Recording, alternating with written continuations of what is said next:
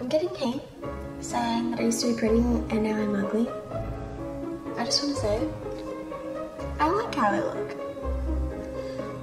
So, go away. I get hated on for being a flirt or liking too many guys. If I say hi to some guy on Twitter, don't call me a Don't say stop, please. Okay, stop.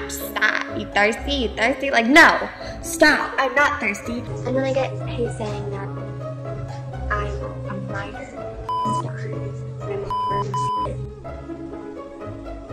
I'm dumbfounded, okay? People are really stupid. Oh my god, I'm gonna get hate for that because I called you stupid. Oh no, an opinion. So, I don't know, maybe if people just thought positively and not so negative, there wouldn't be so many sad people on Tumblr. Okay, well, I'm going to go eat more food.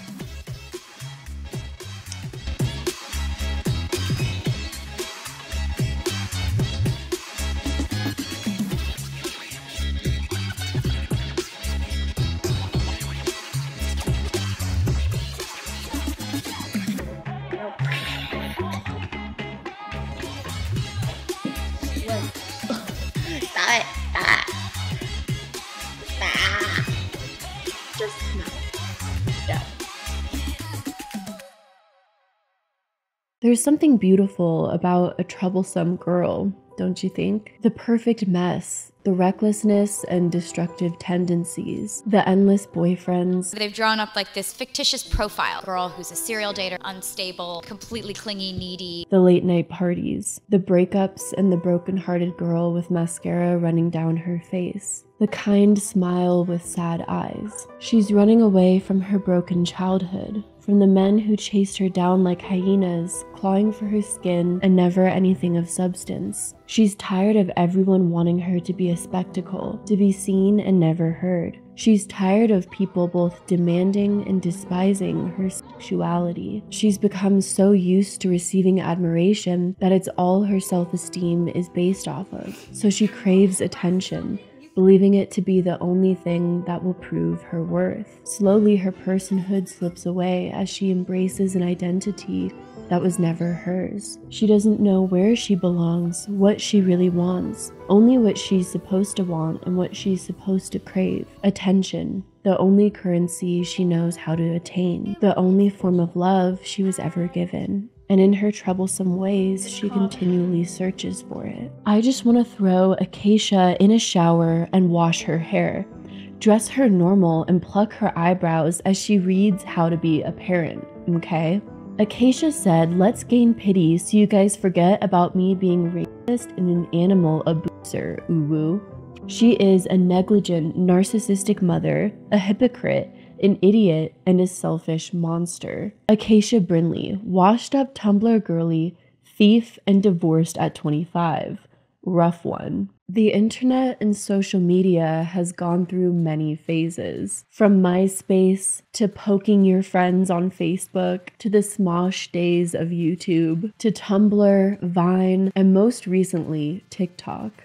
Throughout these many phases, different internet personalities have risen and fell along with the changing tides of internet popularity. One internet personality who rose to fame during the Tumblr days and has been able to stay afloat for quite some time on social media is the influencer Acacia Kersey, or what most people knew her as, Acacia Brindley. It's Acacia. My name's Acacia. Acacia originally rose to fame on Tumblr at the age of 14, but over time, Acacia became more well known for her many scandals as opposed to her many selfies. And I think it's safe to say that Acacia is one of the most hated influencers of all time. So I get hated on. My hair is really freaking annoying. God, freaking. Okay, I get hated on, so I'm getting hate. Our topic on this video is going to be about Acacia Brindley Clark.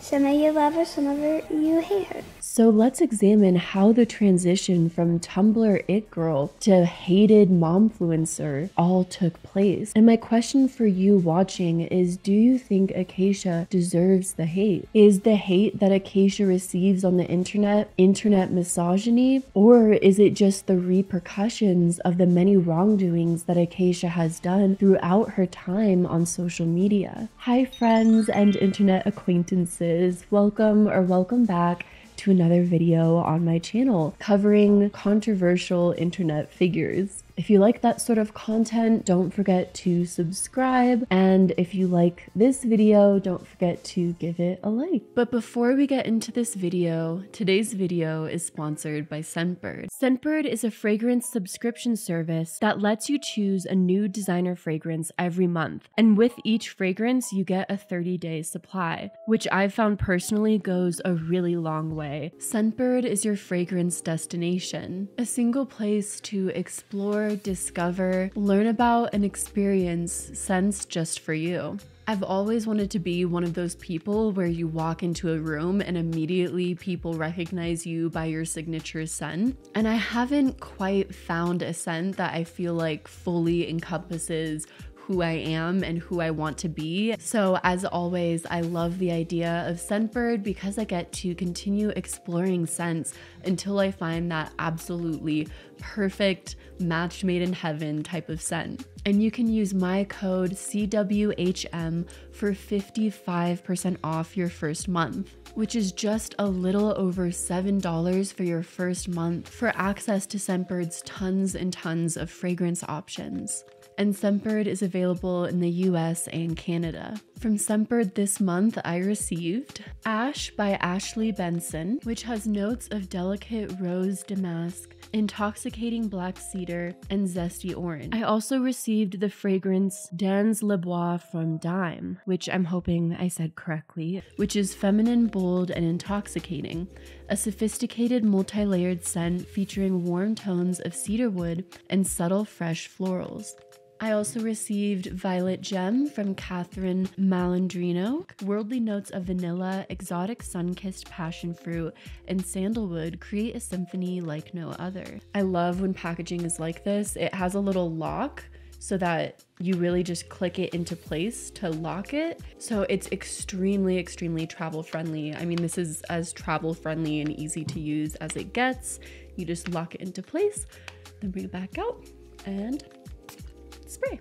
So if you'd like to take advantage of my 55% off coupon code for just a little over $7 on your first month, then definitely check out the link in my description as well as in the pinned comments of this video. And thank you so much to Scentbird for sponsoring this video. Before getting into this video on the many wrongdoings of Acacia Kersey, I do want to provide a disclaimer. First off, comments about Acacia's appearance or overly hateful comments are not accepted in this space and will be deleted. Second off, I want to cover this subject in the most respectful and balanced way, which I found particularly difficult with this subject because there are so many aspects to the story of Acacia Kersey since she has had many years on the internet. I always try my best to empathize with the subjects in my video and understand their perspective, just because I think that's super important to have a balanced outlook. But simultaneously in this video, I will also be holding Acacia accountable for the people that she has hurt. And so now let's get into the story of Acacia Kersey, starting with when she rose to fame on Tumblr. Acacia Kersey has only ever lived her life online. Acacia started a Tumblr account when she was only in 7th grade. I was like, you know, maybe I'm going to turn to the internet. Maybe I can make friends there. And I heard about this thing called Tumblr. And how old were you at this time? I was about 12 and a half, almost 13. And very quickly, Acacia became famous on the platform. I took pictures of myself almost like every single day. Kind of embarrassing to talk about, but and then I would post them onto Tumblr, and one day, like, it just got reblogged by someone with followers, And then a bunch of other people with followers started reblogging it and reblogging. And according to Acacia, she saw Tumblr as an outlet where she could freely express herself and escape her problems. Like, the main reason it started was because at school I was bullied. Girls didn't like me. No. And obviously because guys wanted the girls, the guys didn't like me. Right. So I didn't have any friends. So I've been severely bullied. So I was severely bullied in school, and then when I went on Tumblr, I was severely bullied there too. For literally like nothing. What Acacia was most famous for were her sort of early 2000s selfies with the swept across fringe and the selfies taken from a high angle, the snapback hat worn backwards, the heavy eyeliner, and the iconic Tumblr pose with your tongue sticking out in a selfie. Also, these Tumblr photos of Acacia were from when she was a minor, so please be respectful. I'm going to show her face and not blur it out because her photos have been so widely shared and posted on Tumblr. During this sort of Tumblr era of the internet, Acacia's sort of conventional beauty and Tumblr style became something that a lot of young girls looked up to and tried to emulate. My name's Keisha. I don't know if this is focused. Hey YouTube, it's Acacia. No, I don't think you understand. I'm obsessed. According to various Tumblr posts, Acacia's popularity came from creating relationships with famous boys on Tumblr, getting involved in drama on the platform, and posting more provocative photos of herself when she was still underage. It's definitely true that the photos Acacia posted online were maybe a little bit inappropriate for a child to be posting, but for me that's more so like interesting that those were the photos of a child that gained that much popularity on Tumblr. Interesting. But almost as quickly as Acacia rose to fame, she found her fair share of haters as well. Most of the criticism that Acacia received during her Tumblr era were from people believing that she was fame hungry for quickly dating and dumping other fellow famous social media stars. She also got a lot of hate, and a good amount of it was because of these relationships. Whether it be due to jealousy, not liking Acacia as a person, or some other various reason, Acacia was often called annoying, slut, ugly, whore, etc. And in one particular instance, she was ashamed literally because she refused to have sex with a boyfriend that she had at the time. Which, I mean, she's in middle school and early high school age. Kind of a normal process for a young girl to date around and figure out what she likes, in my opinion. It's also important to note that much of the men that Acacia dated when she was a child and a minor were much older than her. Obviously she had a lot of pictures with like random celebrities that she met just for the clout, many of whom were quite a bit older than her. This picture, especially knowing everything with 5 sauce, kills me. This is the one I had forgotten about. She met Shane when she was 15 and he was 25. Acacia was also seen with band members of 5 Seconds of Summer and was also dating Sam Podorf for a period of time. Yeah. Close. Me and Sam broke up. A lot of fans of 5 Sauce really disliked Acacia because they felt like she just wanted to be seen with the band members for fame and clout. The drama with the 5 Seconds of Summer fandom is basically this. She showed up at a 5 Seconds of Summer One Direction concert and rumors were just flying. Maybe she was dating Luke, maybe she was dating Michael, maybe she was dating Harry. And basically the 5 Sauce fandom just absolutely eviscerated her on Twitter. So like when I'm friends with people that are popular, their fans hate me. Because they're like, stay away from my man. I'm like, I don't watch my man. I was terrified of 5 Sauce fans. Literally thought they were gonna be in my sleep. And when she was affiliated with 5 Sauce and Sam Podorf, they were both at kind of their height of internet fame. So that only skyrocketed her even more into fame. And I think it's fair to say that she was sort of an it girl from the age of like 16 to 17. Acacia Clark. How do I even begin to explain her to you? There's nobody like her in today's social media influencer society. She was the original Tumblr girl. She was the blueprint. I'm sure you've seen the TikTok she posted.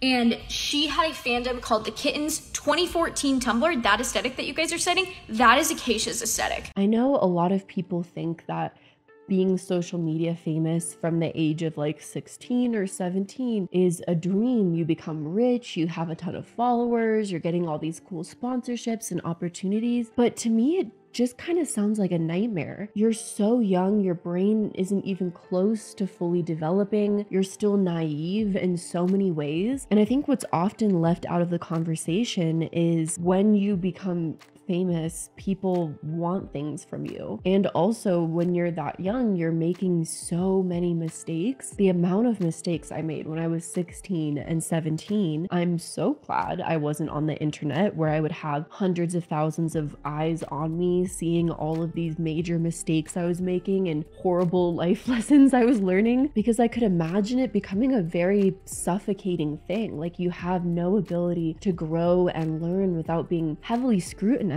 because you're growing and learning and maturing in front of thousands, if not millions of people. And Acacia became so famous that she had her own Urban Dictionary definition. And that definition reads, an ex-Tumblr girl infamous for getting into relationships incredibly quickly, often with guys a lot older than herself, faking self-harm, and abusing pets. And that was a big controversy at the time of the sort of Tumblr days, was her being accused of sort of faking self for attention on the internet. And on that note, I do think it's important to include some statements that Acacia recently made on her TikTok about why she was accused of that and why it was incredibly harmful to her. Trigger warning, self-harm, suicidal thoughts.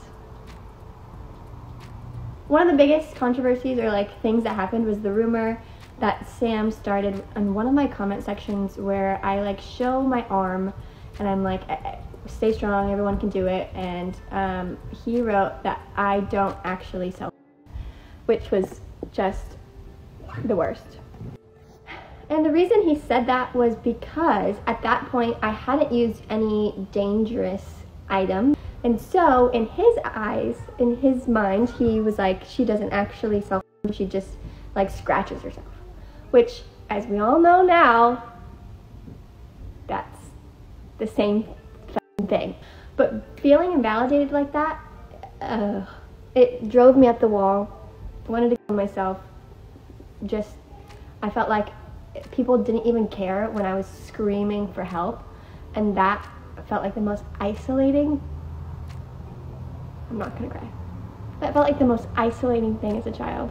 It's bizarre to me how much has changed on the internet in just a few years, because I feel like nowadays it's totally unacceptable to ever question anyone's mental health or tell someone that what they feel they're struggling with, they're not actually struggling with. In general, I don't think it's ever right to question someone's mental health and what they're telling you to be true, especially if it's something as intense and serious as self-harm, because none of us really know what people are struggling with, and telling someone that they're lying about that when they're not can be even more detrimental to someone who's already struggling. But during that time on Tumblr, Acacia began getting more and more and more hate. Girls will go ham and they will just comment long paragraphs about why your middle name is stupid or something. It's so retarded. I have never gotten such a strong reaction. It was half love, half hate. Yep. And the love was insane. It was like, I want to kill myself so I can resurrect and be her. Like, it was like just really insane. Like, more hardcore than I've ever gotten from myself. But then the hate was just as crazy hardcore. Yeah. I'm not going to repeat it. And I think Acacia became sort of branded as a girl who wanted attention on the internet at all costs through either faking self-harm or dating older famous men. There was also an incident where Acacia tweeted, making it seem like she was going to be cast in the movie Looking for Alaska, saying, I just got an audition for a movie based on one of my favorite books. Can you guess what it is? At the time when everyone knew that Looking for Alaska was going to be a movie, she then tags John Green and says, I hope we get to be best friends soon. And so many people that disliked Acacia started started mass tweeting to John Green, begging him to not have her in the movie, to the point where he had to tweet, "I do not cast movie adaptations of my books. I'm not a casting director. Please stop threatening to me." So already at that time, even though Acacia had a lot of followers and was pretty famous on the internet, Acacia was also heavily disliked. One of the strangest things that Acacia received hate for, which again, crazy how much has changed in sort of social media culture and what's acceptable to criticize, because Acacia received a lot of hate for her being leaked. Acacia's been like, everyone keeps hating on her and saying her eyebrows look bad and she's a whore and a slut because she sent nudes. Child nudes got released onto the internet without my consent. And for the next 3-some years, I denied that they even were real.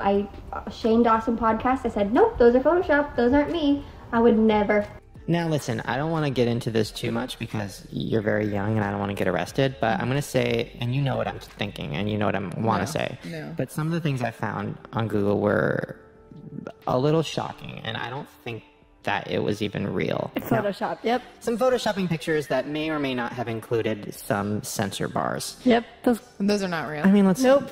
That's the sad part. I get hate for that. One of her exes leaked her nudes. Apparently, allegedly, Taylor Kniff took Sam's phone without his permission. I wonder what it's like to have something happen to you without your permission. Interesting.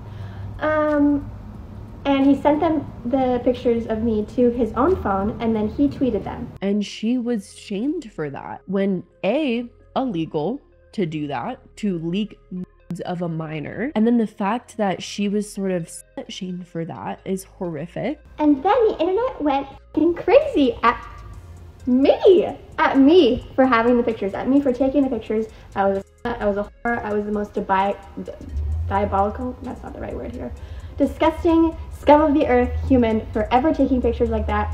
Everyone hated my guts. I was just a little kid who wanted someone to like her.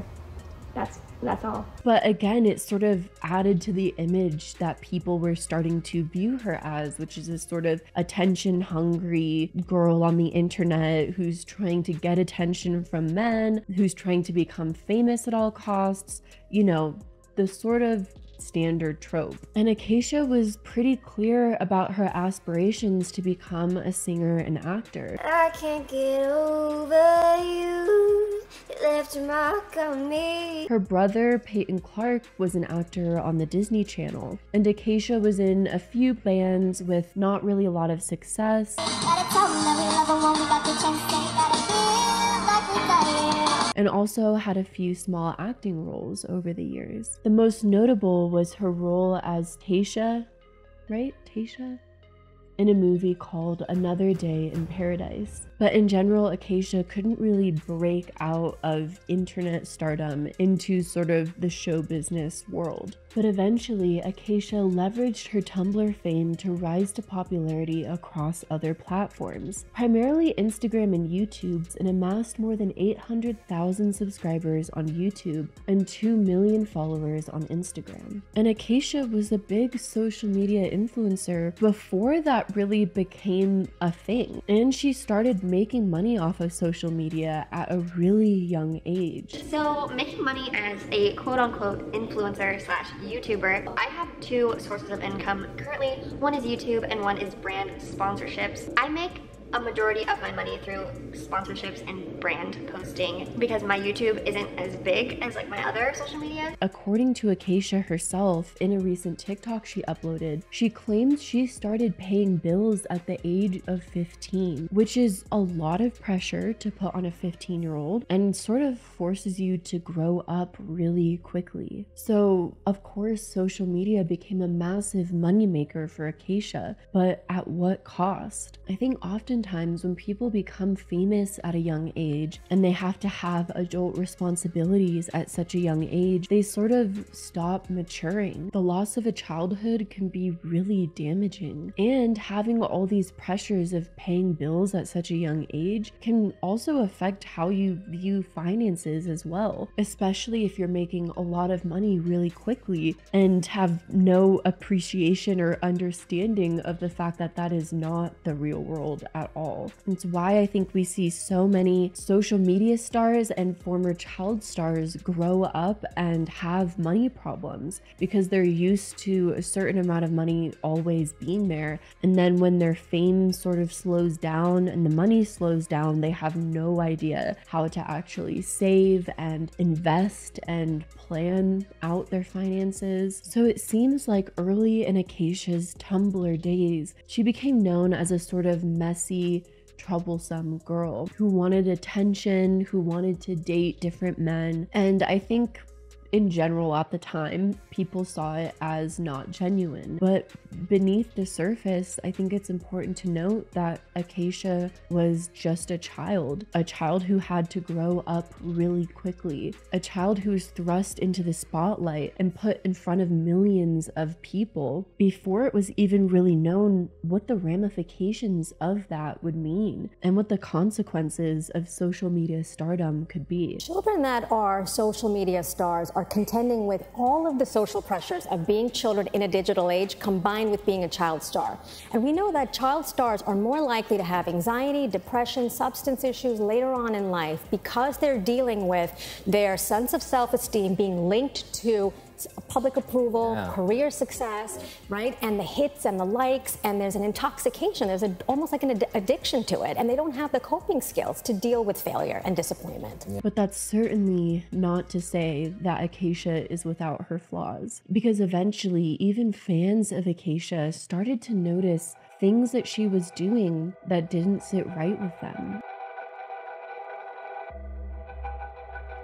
One of the biggest controversies throughout Acacia's social media career is when fans started to get concerned that she was abusing her animals, especially after she rehomed multiple animals over the years. And disclaimer, I'm about to talk about neglecting animals and animal abuse.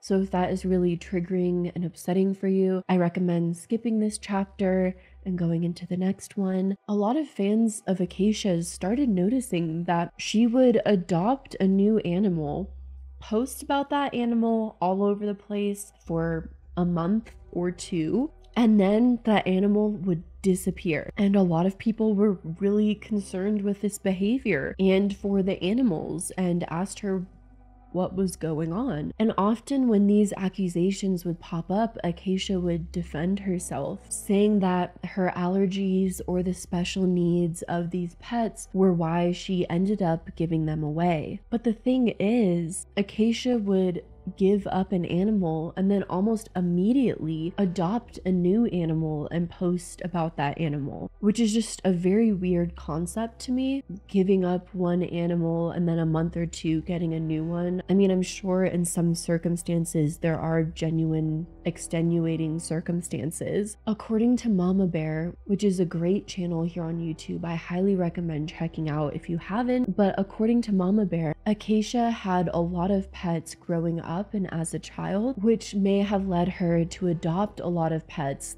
when she was too young and inexperienced to have them, thinking maybe that she could handle them since she grew up with a lot of pets. I had 5 cats, 6 cats, and I've had 7 dogs, and I've had hermit crabs, 3 of those, I don't remember the names. Mine, name was Dora though. I've had a possum before, and then I've had a lot of fishies, I've had a lot of turtles.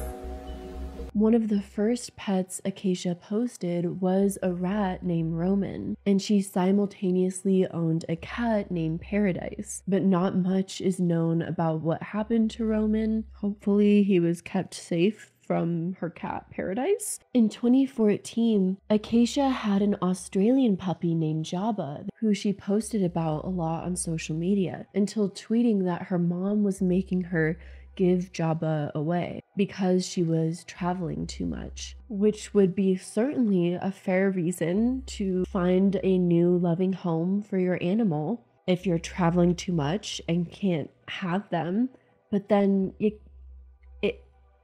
you gotta just maybe not have an animal then for a little while if you've got to give one away because you're traveling too much. But the thing is, while Acacia was traveling to Arizona, she adopted a cat named BB, who she then brought back to California. But then only a week or two later, she gave BB to a friend because, according to Acacia, she had a really bad allergic reaction to BB and couldn't keep her. Maybe something you check before adopting in the first place? Though, of course, to be as fair as possible, Acacia was still young at this time, and I feel like a lot of people make mistakes when they're young, get too excited about a pet, want to bring them into their house and take care of them, and then realize, oh crap, I can't take care of them. So hopefully BB ended up in a loving and safe home. Then, after rehoming BB, Acacia ended up adopting 2 cats, a Himalayan named Cotton and a hairless sphinx named Lil Sebastian. We got the house, dude. Are you excited? He's excited for stairs. So is Cotton. He's over there. Nice laundry pile, Acacia. And again, Acacia posted a lot with these animals, particularly her sphinx, Lil Sebastian. And a lot of people started noticing a pattern where Acacia would get animals that sort of fit her aesthetic or looked nice and cool in photos or were very postable. According to a vlog that Acacia posted on her YouTube channel, her and her partner Jerus, why can I never say that name? Jerus. I'm literally trying my best. I know how to pronounce it, but for some reason I can't pronounce it, so forgive me on that throughout this video. But anyways, Acacia posted a vlog where her and her partner went on a trip for a few days and left their cats with giant bowls of food and water to have while they're gone. But when they returned from the trip, they found that their apartment had been infested with ants, as well as their cat food that they left out, so their cats were left alone with no food for the days that they were gone. We get home and we see that our house has been taken over by ants. This is disgusting. And we feel terrible because Cotton was staying here, and we gave him like 2 bowls of food and just like a giant thing of water, so he'd be fine while we were gone for 4 days. And we come back and I'm like, wait, why did Cotton eat any of his food? And I turn the light on and it's just like covered with ants, like in every spot. So he didn't eat anything because the ants were just all over it. Like poor Cotton. I'll try to, here, look at this. It goes all the way, I'll show you where it starts, but it's like all over his food bowls. All the way, all the way over here, here, here, and they're coming in through that hole right there in the wall. A little after this, Acacia and Jerus moved to a larger house with a big backyard. But in a vlog, they said that in this big house and huge yard, the only place that their cats would be able to stay in is the garage, and they wouldn't be able to visit the cats often in that garage in the house they live in. When we get to our new house, there's really only one spot that the cats would be, and that would have to be in the garage. And the garage is big, it's cool, we can set it up really nice, but the truth of the matter is we know that we won't be going in there very often. So, bless you. So they have to give away their 2 cats, Cotton and Little Sebastian. And that doesn't mean that we don't love them or care about them. It means that we love them and care about them more than any of you think, because we want them to have the best possible life that they can possibly have. Doesn't make much sense, but okay. So they relocated Little Sebastian to a friend of theirs and gave Cotton to Acacia's dad. Thank goodness they have this many friends willing to take in their animals. Acacia's friend who adopted Little Sebastian ended up tweeting that Little Sebastian was given to them in the worst condition, with a lot of pre-existing health issues to the point where they had to have another person come in to help Lil Sebastian because it was more than they could even take on. The friend, whose name is Reagan, tweets, "Animals are a job, not an aesthetic." And to see how someone close to Acacia viewed her treatment of animals is definitely telling. According to the Lena, the person who adopted Sebastian and took on his health issues, he had a skin condition and also had to get all of his teeth extracted because he had really bad gingivitis. You'd think that this would be a sign to maybe stop adopting pets, cool it maybe, just take a break on that until you're able to do it better. But unfortunately, Acacia almost immediately continued adopting more pets. Next, Acacia adopted an Australian Shepherd puppy named Tibbers in 2015, when just last year, just a year ago, she gave away Jabba, an Australian Shepherd puppy, because she was traveling too much and couldn't handle him. But Acacia claimed that her situation was different now after that year and that she was able to be a more active dog parent. So then Acacia and her partner Jairus adopted 2 more dogs at that time, Eva and Lucy. But when Tibbers was only a year old, Jairus posted onto his Facebook saying that they were looking for a new home for Tibbers. Just why? I'm just so confused.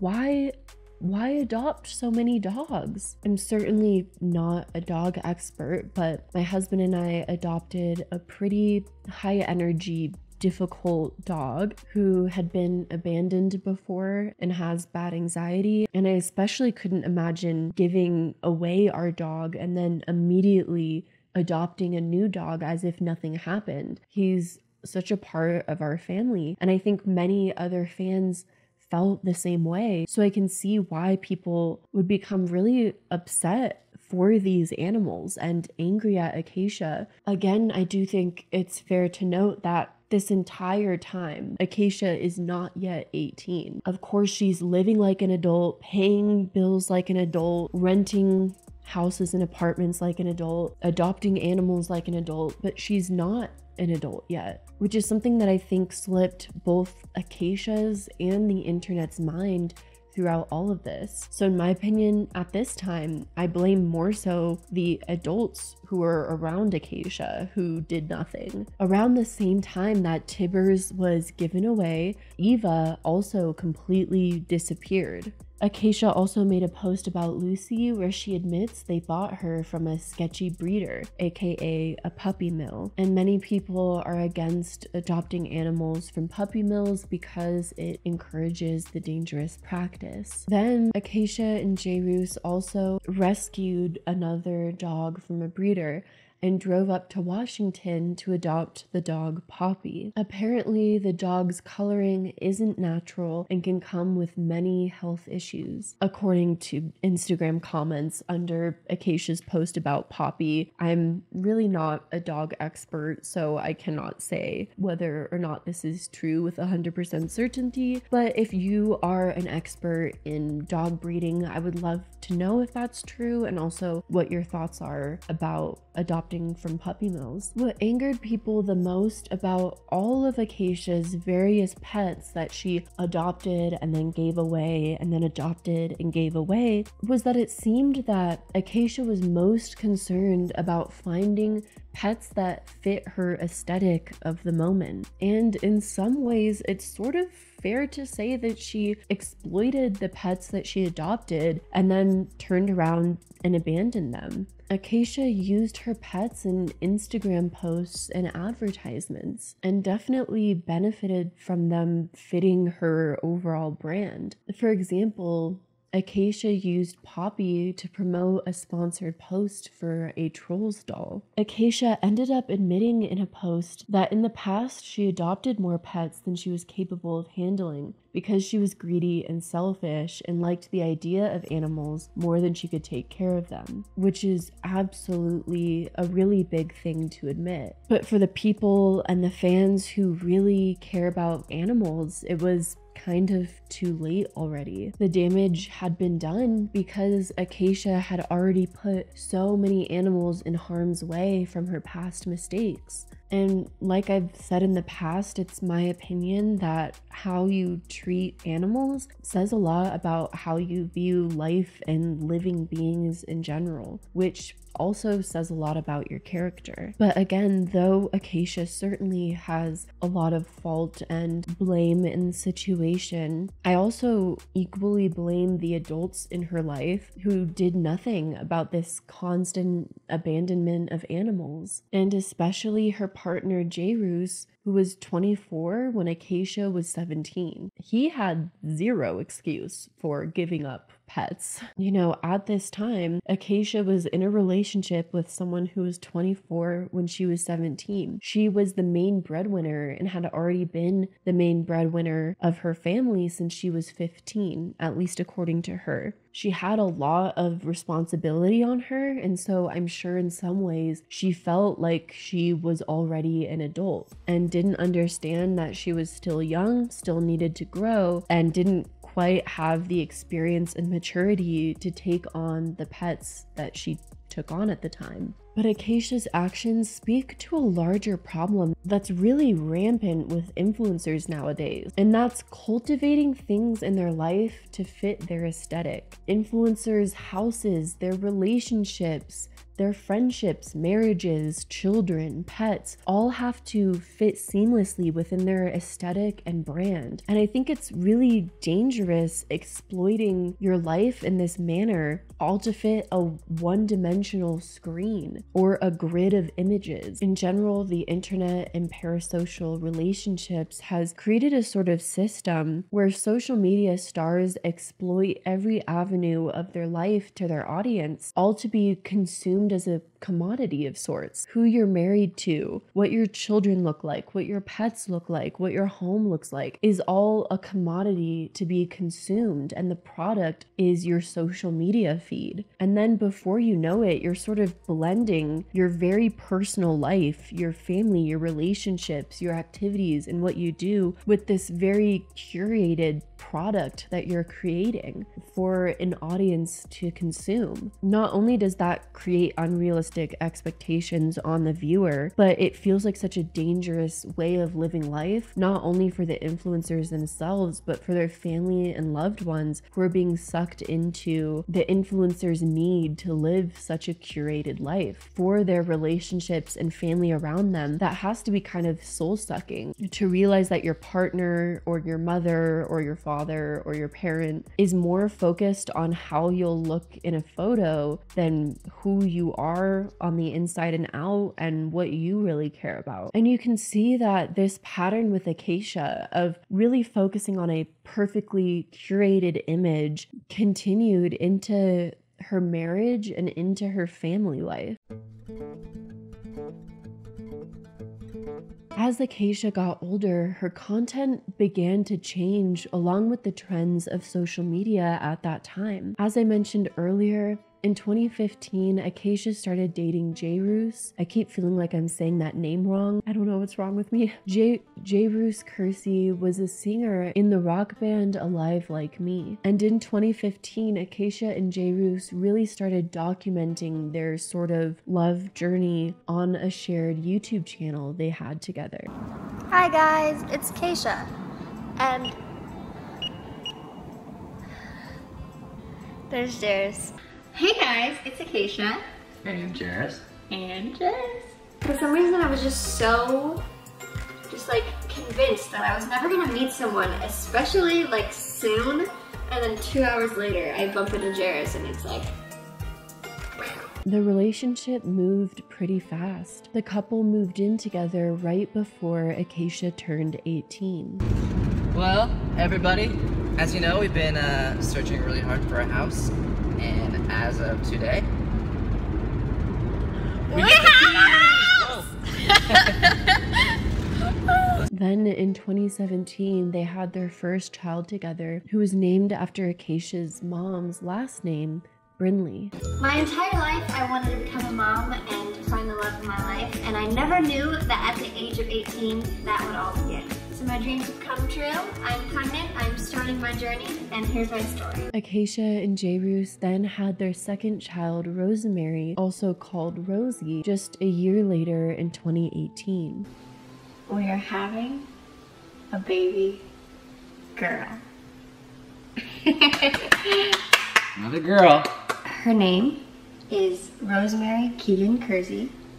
I'll put it right here if you want to see how it's spelled. Then shortly after, Acacia and Jairus got married. Do you, Jairus, promise to stay rad, stay weird, and stay beautiful, and take Acacia as your wife?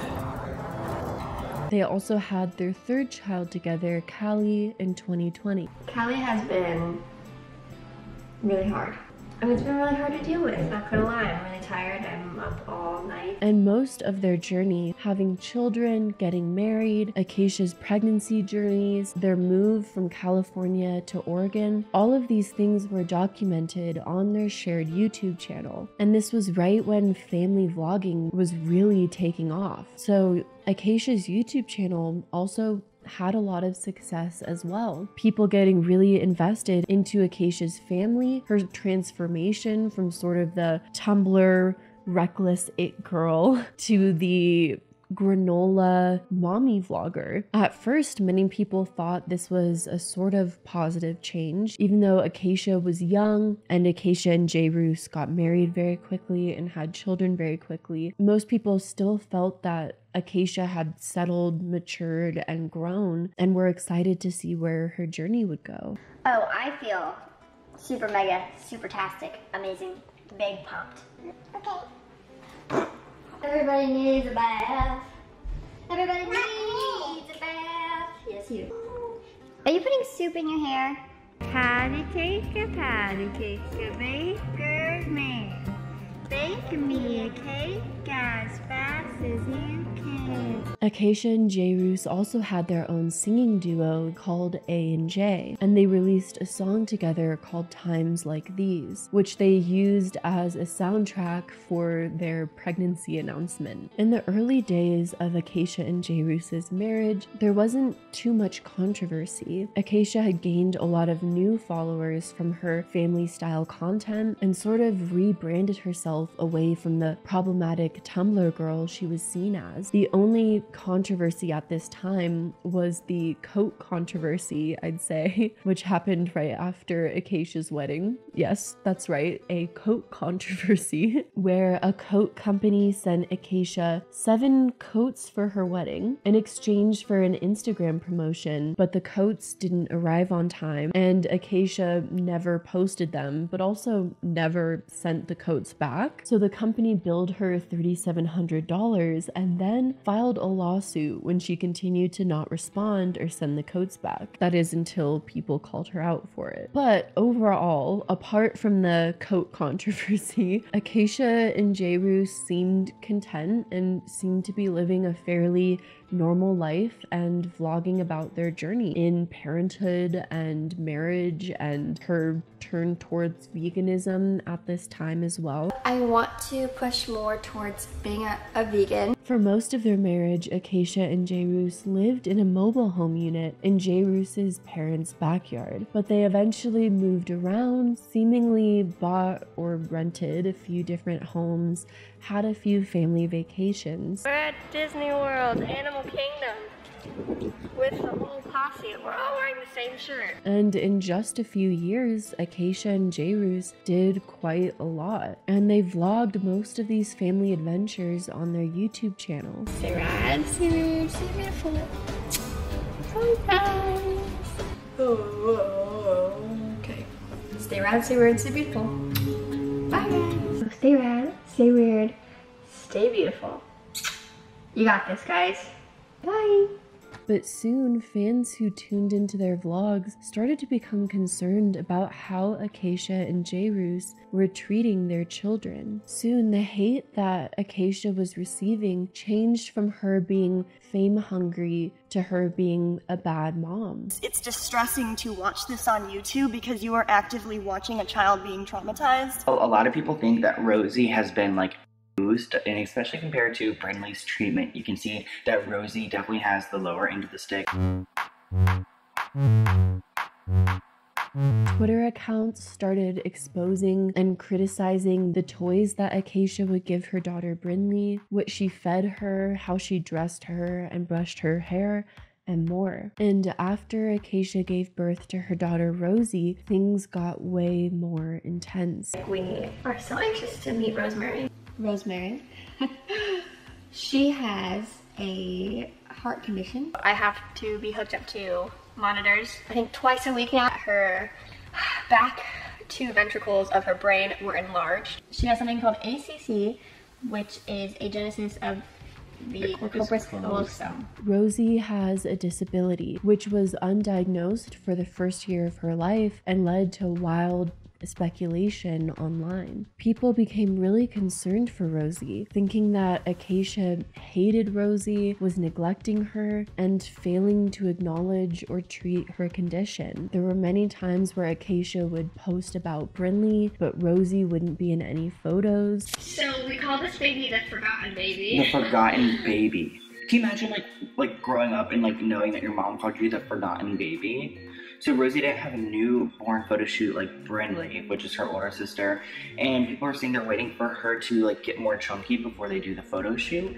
Well, you'll see later on that they actually did have the photo shoot. She just never posted the pictures, or it looks like she never hung them up like they did to Brinley's. So this girl's gonna grow up and like always compare herself to her sister. When Rosie was in photos, she looked underweight, and a lot of people became concerned that she wasn't getting enough nutrition or being fed enough. People also thought that Acacia wasn't trying hard enough to get a diagnosis for Rosie, but people were still worried for Rosie and thought that Acacia and J-Roos just weren't doing enough. And of course you could say in this situation, well, people pry too much. People pry way too much. This is not their business what's going on with Rosie. And 99% of the time, I would say that is 100% true. People need to butt out. They have no business in knowing this family's business. But for this situation, I don't know if it's that cut and dry, because Acacia and J-Roos shared all the ins and outs of their life on their vlog. They shared all of their business with their family, what was going on, their pregnancies, their birth vlog, with hundreds of thousands of people who became invested in their family, became invested in their children because they were posting about their children. So when you record your family and your life and you gain a following off of exploiting all the ins and outs of your family and your life and your children, of course people are going to become invested in your family, and yes, maybe even judge your family because you are putting it all out there. You know, I think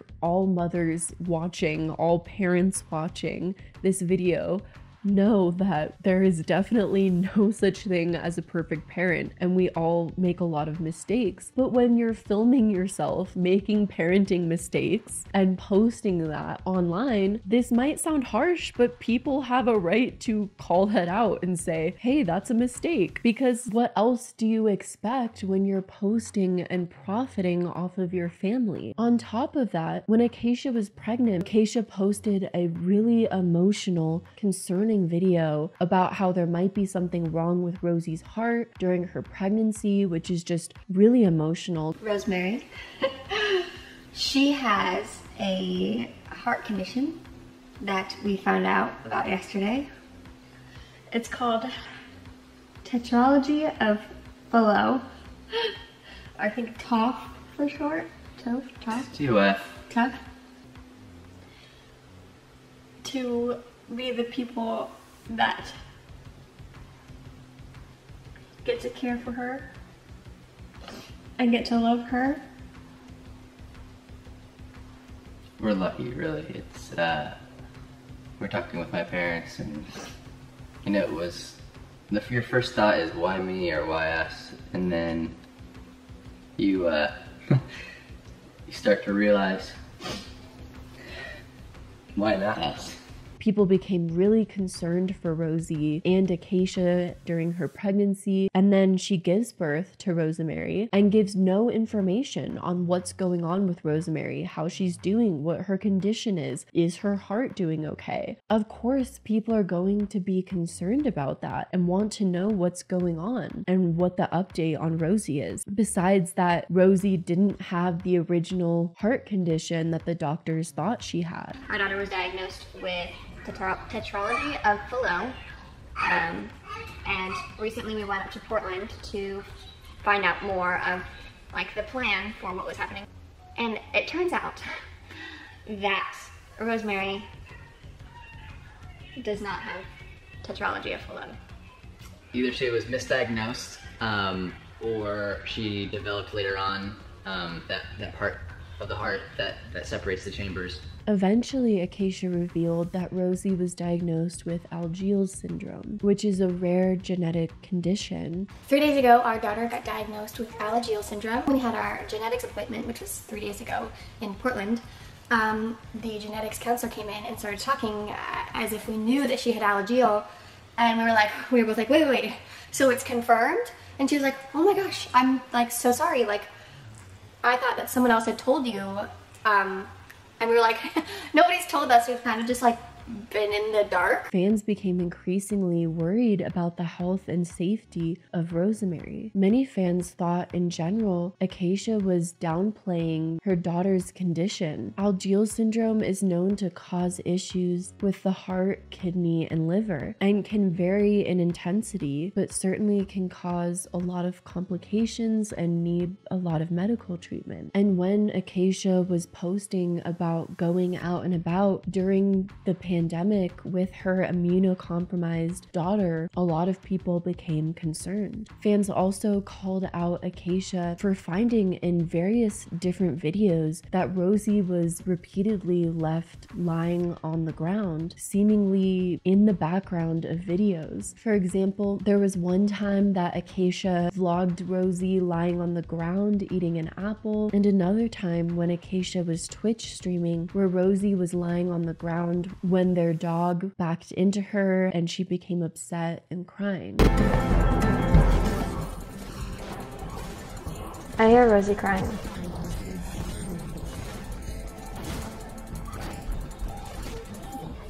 It's going to back up really bad. Oh, I have to go home, Rosie. I hear her crying.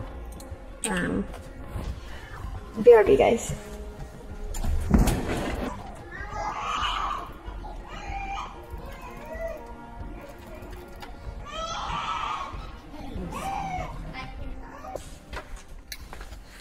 Hi guys, I'm back. Everything good? Yeah, Lucy stepped on her. Acacia defended the allegations of her neglecting her daughter and leaving her on the ground with a story time posted to TikTok. According to Acacia, she was working and streaming on Twitch, and her husband was supposed to be watching the kids. Okay, so I was working my job, which I did every Thursday night for 2 to 4 hours. And during that time, my daughter was with my very capable ex-husband, and he was watching her. He was spending the evening with her like he did every Thursday night when I worked.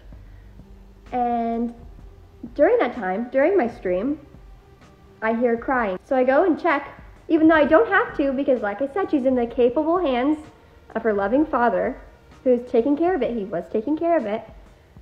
And I'm not in any rush because I know she's in capable hands. So once I get out there, because I'm curious about what happened and I need to check on her, he says, don't worry, I've got it all handled. You're good, just go back, because he knows I'm live during this time. And there's nothing I can do. I can't console her because he's consoling her. I can't hold her, he's holding her. There's nothing to put a Band-Aid on. There's no ice pack that I can get. There's nothing that I could do in this scenario, because it was just an accident of my partner at the time playing with our dog, and our dog accidentally backing up into our daughter. Unfortunate situation. No parent wants that to happen. Nobody wishes that to happen. But it did happen, like accidents do, and we handled the situation.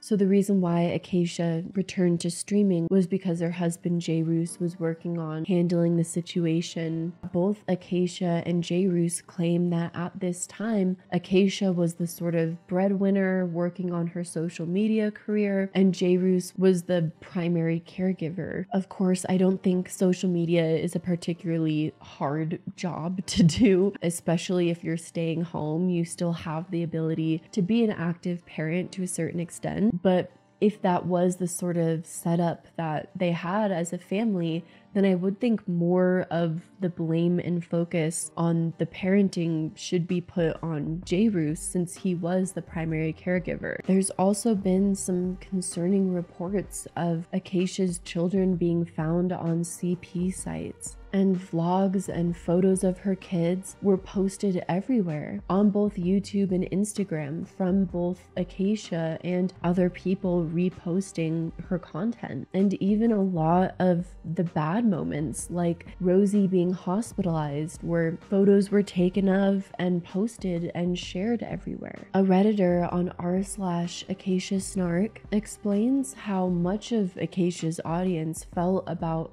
her treatment of Rosie during this period of her doing family vlogs. Rosie, I still can't believe that Rosie is nearly 3 and A has not advocated for her at all. Nothing about how hard it is for her everyday life, how the doctors literally saved her daughter's life and all she cared about was gallivanting around Seattle, how she got pregnant as soon as they found out they weren't carriers of any of Rosie's illnesses. I don't know if that's even the right word. It feels like she doesn't even know what's wrong with her daughter. She doesn't care and she wants to just forget about having a disabled child. Acacia did respond to some of the controversy over her parenting decisions with Rosie. In a TikTok response to a commenter asking why she took Rosie camping after Rosie had open heart surgery, Acacia responded saying Rosie wasn't released from the hospital until she was safe to go out and about and do things, which was weeks after her surgery. Alright, we're touching on this guy right here.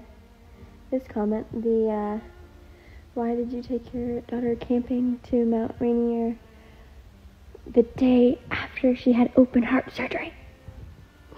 I love this one. I love this one because of how wrong it is, you know? It's hilarious to me. Because she wasn't even released from the hospital until she was safe to go out and about and doing things, which was like weeks and weeks after she even had open heart surgery. She wasn't sent home on machines or anything like that. She was capable of being out in the world again. That's why she was sent home. We thought we would hit a national park to cross it off our bucket list, and because we've been cooped up, and she has been cooped up in a medical facility for 3 months now, we thought it'd be a good idea to get her out in some nature, because that's the kind of people that we are. We think that nature is healing, which it is. It was approved by the literal person who performed open heart surgery on her and gave the okay to us to go. So, I mean, I guess you guys could be mad that I took her, but I'm not. I'd do it again. There are certainly a lot of situations where children with disabilities are treated differently by their parents, and it's completely unacceptable and not okay. But at the same time, it's also completely acceptable and okay that Rosie might not be developing like other children, and she might look different from other children, and there's nothing wrong with that either. And it is important to note that at the end of the day, only Rosie's family can truly know the ins and outs of her condition. I also wonder, as Rosie grows up, how she will feel about people looking so much into her condition and speculating on her health, safety, happiness, and the fitness of her parents. I don't know. I think personally I would be angry to find out people judged my childhood with such scrutiny. As I said earlier, that is the consequence that happens when parents post their family so publicly online. But I also think it's important to be cognizant of the fact that Rosie did not ask for any of this. But I am curious what you guys think of this situation as well, especially since I am not well versed on the ins and outs of Alagille syndrome. Around the time that people started to become wary of Acacia's treatment towards her children, 2020 hit. And in 2020, tweets that Acacia had once tweeted resurfaced. In these tweets, Acacia said the N-word and spoke down to people of color. And once people really did a deep dive into Acacia's old Twitter posts, many started to see her as a bigot. Did you know that big-time Tumblr girl Acacia Brindley is racist? I'm gonna be sharing some of Acacia's recent past racist posts, so viewer discretion is advised. There are some tweets here from 2014. She's around 17 when she posts this, using the N-word. There's also this post where I'm trying to censor out the second half of this, but again, it's a use of the N-word. She has old Instagram pictures like this one, and she's been called out before for this in the past. People being like, that's racist, you shouldn't be saying that word because it's racist. And her excuse is it was just a joke. After several people found old videos from Tumblr and tweets using racial slurs, including the N-word, Acacia responded by tweeting a simple, "I'm sorry." The following day, on March 3rd of 2020, Acacia finally addressed her past posts. Many years ago, I said a racial slur, more than once. I'm sorry that I did, and I'm sorry I cannot change that. Trust me, I wish I could. I'm sorry. I'm beyond remorseful. I will continue to do all I can to show my true beliefs and that I support the Black community. Hi guys, it's Acacia. I want to make this video because, one, I owe it to the people in the Black community that I have hurt, and I owe it to all of my viewers who deserve a lot better from me. When I was a teenager, I said and used the N-word. What I can say is that when I was ignorant, I was not aware of the generational damage that it causes, like I'm aware now. And all I can do is apologize for ever being that sort of ignorant. In another tweet, she apologized to her Black viewers. I'm moving forward, and I hope that you can forgive me and move forward too. I'll take my time, and you deserve yours. I love you all so much. I really do hate that I hurt my Black viewers because you really do mean so much to me. I'll see you soon. Have a good night. Many of Acacia's followers at the time were quick to accept Acacia's apology, believing that she's changed from the Tumblr persona that she was in the past. But there were a lot of people that didn't buy that apology. We still waiting on the apologies from the other things too, girl. One user tweeted, and Acacia responded, "The list of things I've done wrong is very long and will continue to be added to because I'm a human. The only way I can apologize is through my actions in my present and my future, which I will do. I'm sorry I can't give you everything you need." Another person wondered how Acacia could use this language when her own sister is Black. My sister, she's the youngest, she's the baby, she was adopted. When asked about this, Acacia also responded, "I'm doing better for her," she said. And be an ally for my little sister and do everything I can so that the world is a better place.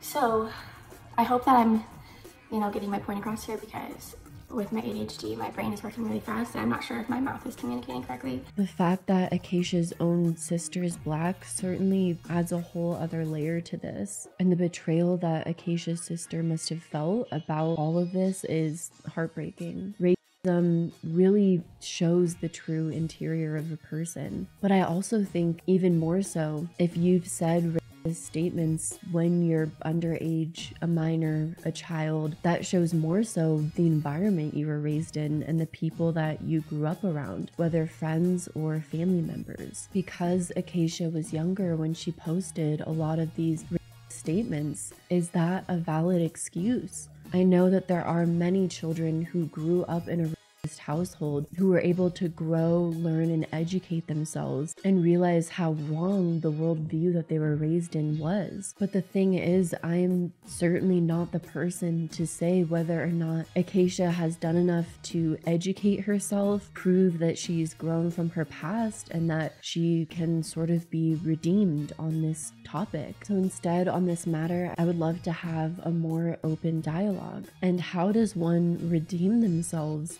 from their this past, especially when they have Black family members. Of course, Acacia has reposted quotes from Dr. Martin Luther King Jr. to become an ally for those who need my privilege, be an ally for all communities, and be an ally for my little sister.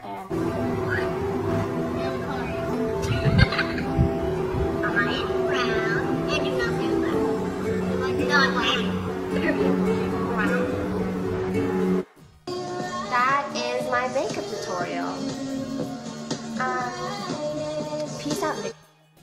But are those things really enough to excuse your own racist actions? And is even the act of trying to prove that you're no longer racist performative in itself? I definitely think, regardless, it's clear that at least one of Acacia's parents is not the greatest person, as Acacia's father, Rich Clark, has been exposed for some pretty disgusting things.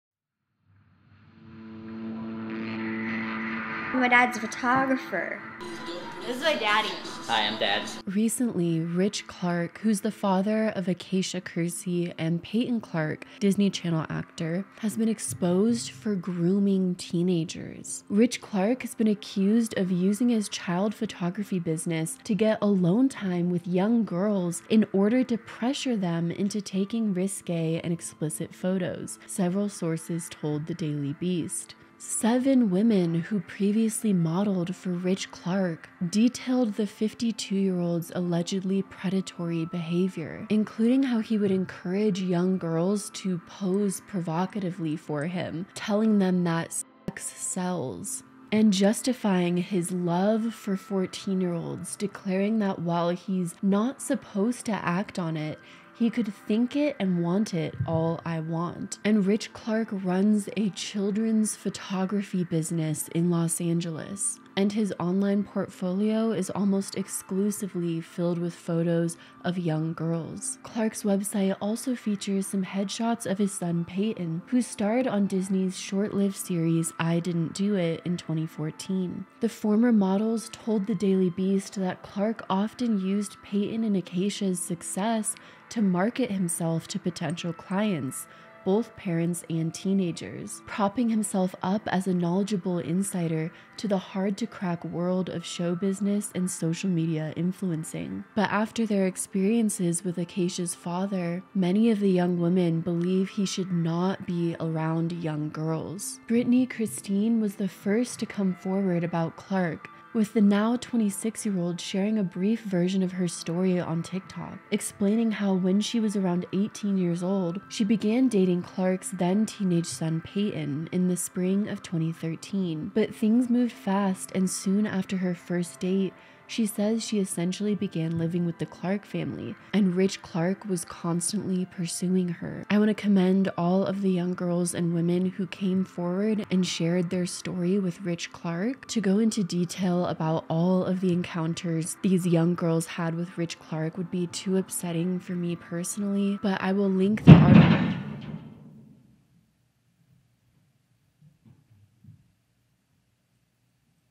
Why? But I will link the article written by the Daily Beast in my resources so you can check it out and read more of these young women's stories if you would like to and can stomach it. And knowing that this was Acacia's father who was accused of all of this and whose text messages were exposed has me feeling really concerned and honestly wondering if Acacia endured the same treatment. I don't think it's appropriate to assume anything about Acacia's childhood, but I will say struggling with self-harm and over-sexualizing yourself at a young age are signs of trauma, and it makes me wonder. In fact, in going through Acacia's TikToks, I saw a video of her looking sad with the caption, "Watching videos of me as a little girl and seeing the special fade each time. I hate that you made me. It really made me worry about what that could possibly mean given the context of her father's dark truth coming to light. I know this chapter is a little off topic on the general story of Acacia, but I think in some ways it does fit into who Acacia is and who she became, because who your parents are and how they raised you has a lot to do with who you become and, well, the trauma you might experience. I know for me personally, I've spent a lot of years running from my own childhood, and it can affect you in a lot of negative ways. It seems that at first social media was an escape for Acacia, but maybe she had to become an adult too quickly to sort of outrun her childhood with so much adult responsibility being put onto her at such a young age. And well, that's just an environment ripe for making a lot of mistakes. And the next mistake that Acacia made was her worst one yet and caused her to leave social media. In October of 2021, all of Acacia's controversies throughout her time on the internet came to a head when Acacia was called out for stealing photo editing presets made by another creator. A creator named Ashley, known as Ash Levi on social media, has her own brand revolving around photo presets called Cherry Photo Club. Ashley has a passion for photography and created this brand for easy but stunning presets. And I've seen a lot of people who've purchased Ashley's presets comment saying that they love her presets and found them super easy to use. And one of the people who purchased from Ashley was Acacia Kersey. And then, after buying Ashley's presets, Acacia rebranded them and sold them as her own. In a video, Ash Levi showed the messages between her and Acacia, only after she felt like nothing was being done on Acacia's side after she came to Acacia saying, "This looks a little weird here. What's going on?" Hi, my name's Ashley. I make presets under my brand Cherry Photo Club. I have for a couple years and I'm very passionate about it, very passionate about photography. Recently, I had another large creator, Acacia Kersey, some of you may know her as Acacia Brindley, steal my presets. She didn't steal them, she purchased them herself under her name. And she put them up as her own and acted like she had worked really hard on them, pretty much. I called her out for this, and the whole situation has been weird energy from the beginning, and I'm just not happy with how things are going and how she's handled this. So how did this whole entire situation start? Ashley was scrolling on social media one day and saw that Acacia had posted photos on her Instagram that looked a lot like Ashley's presets. I noticed that Acacia had posted a photo on her Instagram. It's the one where she has the green eyeshadow. I immediately noticed that it looked like one of my presets. So I thought she either tried to edit her photos like mine or she purchased my presets and was using them, which I was excited about. At first, she thought maybe Acacia was going to shout out her presets, and she got really excited, especially when she noticed that Acacia had recently purchased from her store. The night that she posted the green eyeshadow picture, I went and checked because you can type in, like, in my website thing, I can type in anyone's name and see who purchased the preset, and she did purchase them. I'll put the screenshot here. So I knew that she had them. But then when Acacia announced that she was going to be releasing a new presets pack soon and posted before and afters that looked really similar to Ashley's presets that Acacia had just purchased from her store, Ashley knew something was up. So she posted this thing on Instagram saying that she had 12 presets coming out. At this point, she'd posted a couple before and afters, and I knew something was going on. I didn't know what yet. I wanted to give her the benefit of the doubt. She hadn't put anything out. I had no proof. I just had the feeling. Which, selling Lightroom presets seems like a really stressful business to get into because there's really no way to copyright or safeguard your presets and prevent other people from copying them. And then even when someone copies, they can turn around and say, "No, I didn't. I made my own. This is just a coincidence." Or "I changed it enough that it's unique enough that it's now my own preset." Another instance that really threw me off was this picture where she was talking about how it doesn't work for every photo and lighting scenario and everything. And I knew because she used a photo with the sunset in it, and I could tell by the colors in the sky that this was my preset orange soda. And this is the post that I made about my preset orange soda. So I'm sure you're wondering, how did Ashley know for certain that Acacia copied her presets? What if Acacia just bought Ashley's presets but made entirely new presets that were just heavily inspired? Well, Ashley found out that the presets Acacia was selling as her new preset pack were identical to her presets due to the curves in the photo. I'm going through and finding that there are near identical, if not 100% identical presets in her pack to mine. And the reason I know this is because I do something that's a little bit of chaotic energy on my end, but I mess with the curves of the photo. I basically add a ton of dots along the curve line, and if you move one of them, it's gonna mess up the photo pretty bad. So Acacia clearly didn't know this, and she didn't bother to change much of anything. Which, for those who don't know about photography or photo editing, curves is basically adjusting the levels of white and RGB in a photo and how and where they appear in the photo. And when she took Acacia's presets and the curves in those and lined them up with the curves in her presets, she saw that they were absolutely identical. And there was zero doubt in her mind that Acacia just ripped off her presets. So going through it, I first found that it was at least 6 presets of mine that were taken. So Ashley ended up directly messaging Acacia, being like, hey, what's going on here?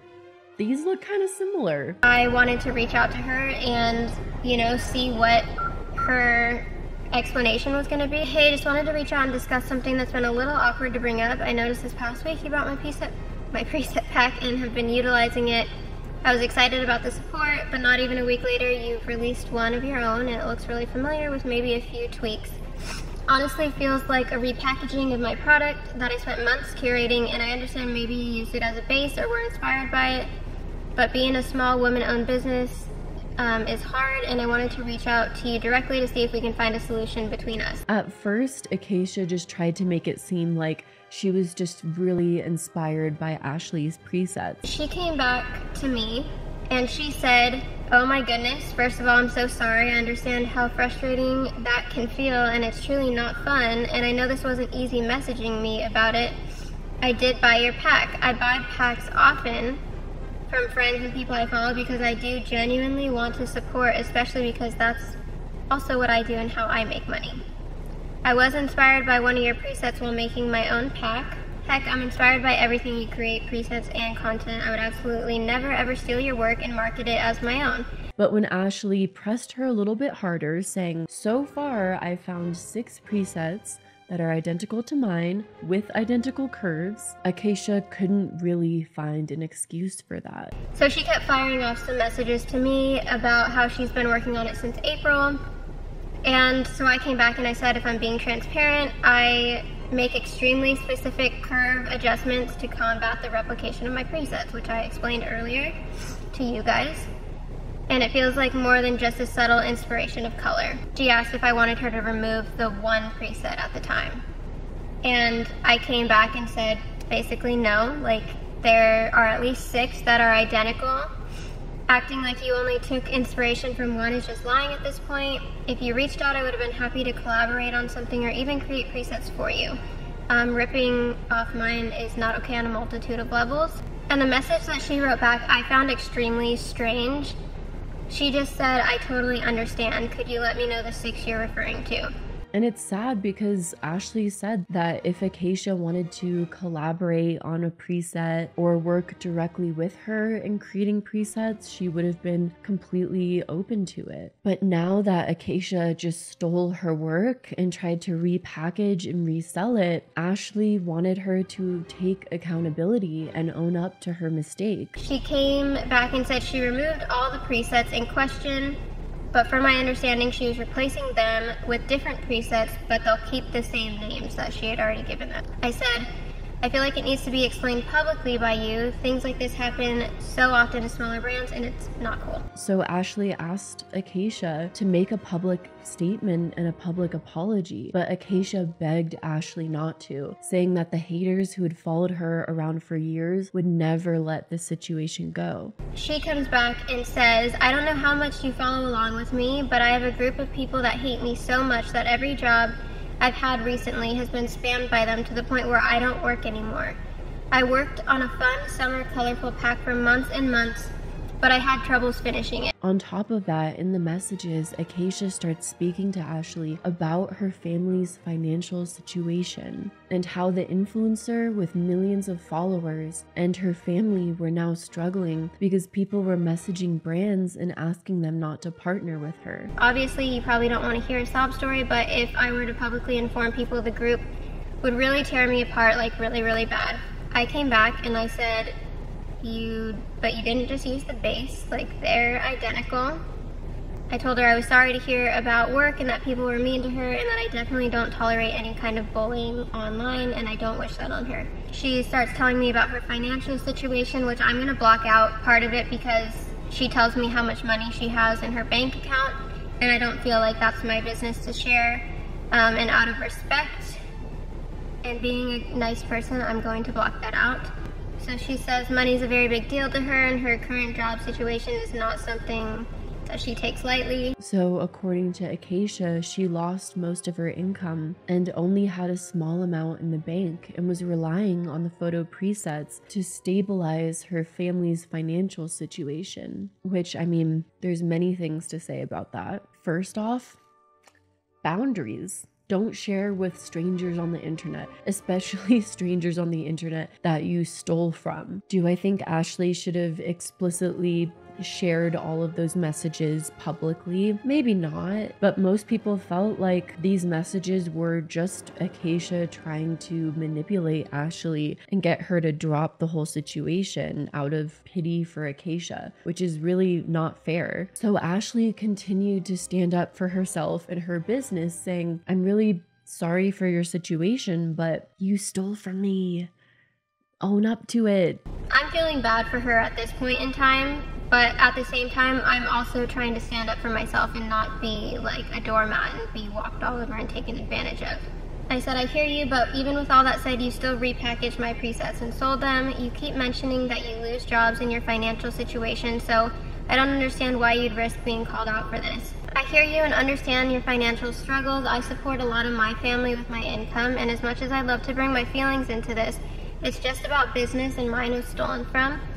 I don't know how to fix this without you publicly acknowledging it so that your followers know that you didn't create them. The ones you posted were all my presets. You even shared one and said it was your favorite, but it was mine. It seemed like Ashley was really trying hard to continue to establish that boundary of let's keep things professional here. I know personally I would really struggle in that moment, and I know a lot of you guys probably relate to that, where I would be like, oh my gosh, I hope your family's okay. No, it's fine. I'll just drop it, leave it alone. I hope you and your family are doing great. But that's not the right thing to do either. If someone steals, copies, lies, cheats, it's not the person they stole from's responsibility to protect them. It's their responsibility to own up to the mistake and help the victim of the situation, which in this scenario is Ashley. Ashley's the victim and Acacia is the one who stole. On top of that, a lot of people thought in general Acacia was completely lying about her financial situation to Ashley. I mean, it's really hard to say, but I will say from what I know about AdSense and how much AdSense family vloggers get, because they're in like a higher echelon of family-friendly ad content. And I've heard in the past that Instagram influencers that have over 1 million followers get upwards of 10,000 per sponsored post. So if you think of the many years that Acacia has been online getting that sort of income, it's extremely hard to fathom how someone in that sort of position could be struggling financially after just a few months of no sponsors. Of course, I'm sure sure Rosie's medical needs could be expensive, and Acacia probably never learned how to be financially savvy and save and plan out her finances in a strategic way in case emergencies like this happen. But it is certainly really difficult to fathom that Acacia could be in as poor of a situation as she described to Ashley. But since Ashley held firm in wanting Acacia to own up to the mistake, Acacia finally agreed. She comes back with her statement, which I asked to make a few changes to because she tried to leave out that she bought my presets. She also refers to me as her friend, and I wanted to point out that I don't know her personally. Acacia and Ashley spoke through messaging about a statement that Acacia should make, which she ended up posting to her story. I feel like the message that she wrote was kind of manipulative because of that reason alone, like calling me her friend and acting like this was just like a little bump in the road or something was the vibe I got, and so this didn't sit right with me. But I did give her the okay to post it. She asked if I was comfortable with her posting it. I said yes, because at least she was taking accountability and doing the bare minimum. So this is the Instagram story Acacia posted where she admits to stealing from Ashley. She says, "Guys, I have to open up about something.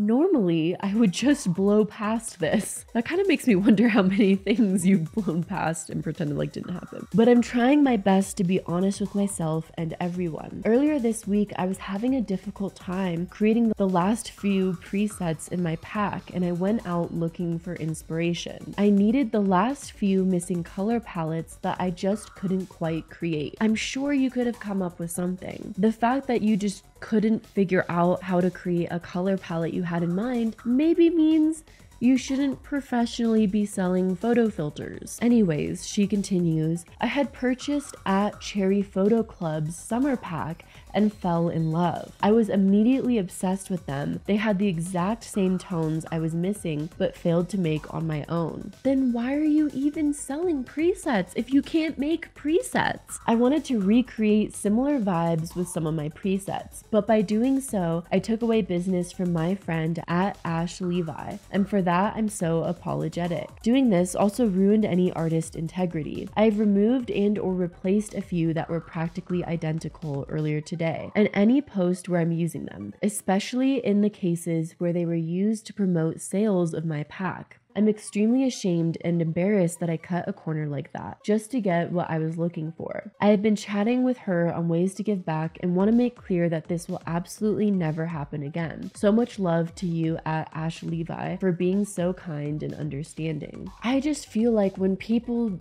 do scams like this, lie, cheat, manipulate, steal, I just always think there's so many other ways you could have gone about this that would have been completely fine. Reaching out to Ash Levi, asking for a collaboration, taking an online class or tutorial on how to make Lightroom presets, spending just a few hours messing with the Lightroom app to come up with the color combination you're looking for. There really are so many other ways of not getting yourself into this kind of predicament. But then when Ashley continued to look back through the presets, she found that a lot more were stolen from her than she initially realized. There were 13 presets in total that were stolen from her. I went through all of her presets with like a fine-tooth comb and found out that it was actually 13 presets. And not only was it 13 presets, but some of the names, like one of my presets is called Pool Boy, right? She took that and named it Playboy. Like,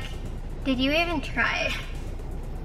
How did you think this wasn't gonna come up? So Ashley sent a message to Acacia saying she thought Acacia should refund everyone, not just apologize, which Acacia eventually did, but it took her a long time to get there. There's been speculation that Acacia made over $15,000 selling that preset pack. And a lot of people felt like your only job that you had to do is create filters, photo filters, where you just adjust the exposure, adjust the brightness, the contrast, the grain, the coloring, and sell those to people. And you couldn't even do that without stealing? So many people would kill for the opportunity to be able to sell photo filters and make $15,000 off of it. So it made a lot of people also feel like Acacia's just kind of lazy, because there were just so many better ways of going about this that would just require like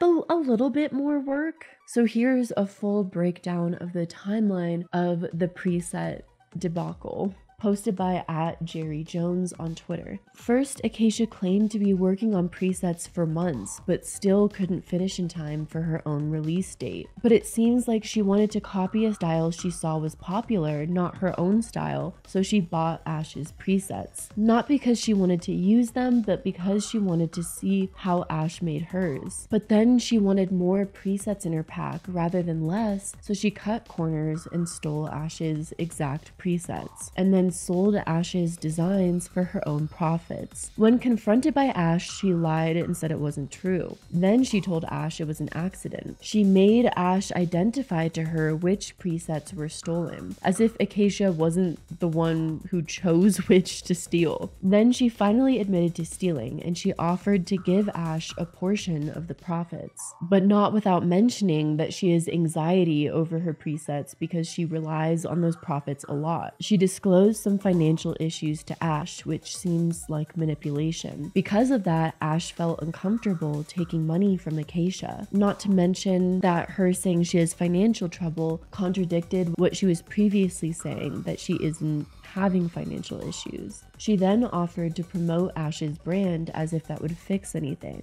Acacia finally posted publicly admitting that normally she would just ignore things like this, and it seems like she only posted her apology because the creator herself was the one that caught her. The post was only on her story and it only lasted 24 hours. In the story post, she uses a photo which still has her preset on it. In other words, she's still promoting her own presets. She downplays the situation by calling Ash her friend, which they're not, and acting like she decided to admit it on her own. She blocked anyone who comments or likes comments about the stolen presets. She removes the stolen presets, replacing others with some actually made. By replacing them with her own, Acacia proves that she was perfectly capable of making her own presets. When she finally feels pressured enough to make an actual post on her feed, it's still a photo of one of her presets. Comments are disabled, later they're enabled. Acacia says she's in a bad place, so she doesn't have to read comments. She offers to work something out with those who want to be refunded if they'll just message her, as if it's not her job to reach out to the customers. Acacia continues to act as if this is all a learning experience,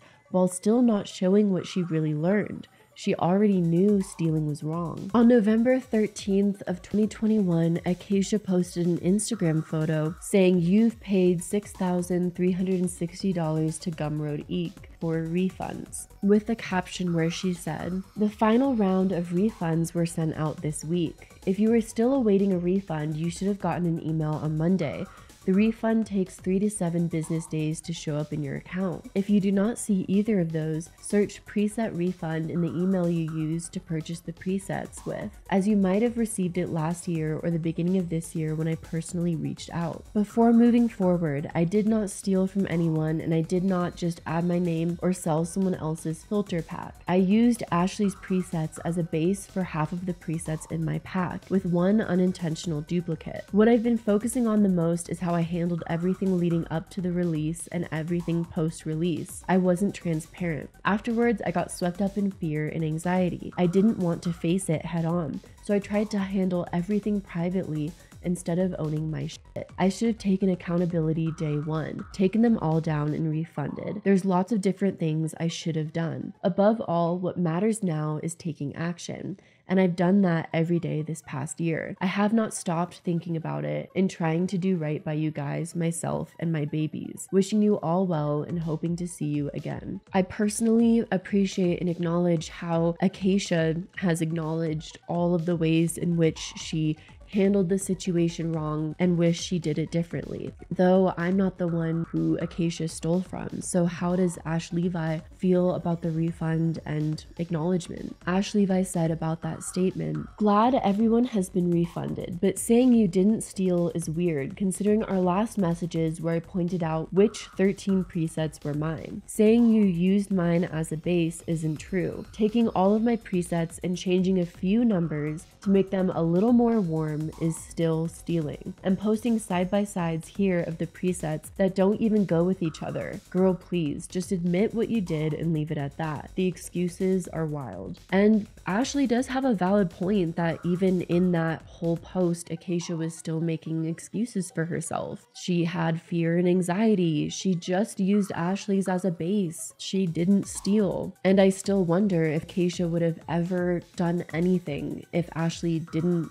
figure this out and contact her asking for some acknowledgement and an apology. I don't really think Acacia would have ever owned up to it. And this isn't the only time a kind of similar situation has happened. A few years ago, Acacia was selling used clothes of hers on Depop, and then the customers started noticing that they would buy orders from her and never receive the clothes. And Acacia only acknowledged it when she was called out repeatedly for it, which is, again, a pattern I notice a lot with influencers who scam. And through all of this, the thing that makes no sense to me is how Acacia could be in such a financially desperate situation that she needs to steal and repackage photo presets to sell to her audience. According to Biography Daily, Acacia Kersey's net worth is estimated to be between $700,000 to $1 million. So there's definitely a lot of red flags going on and a huge question of where did the money go? But Acacia being called out for stealing these presets ended up being the final straw that led to her leaving social media.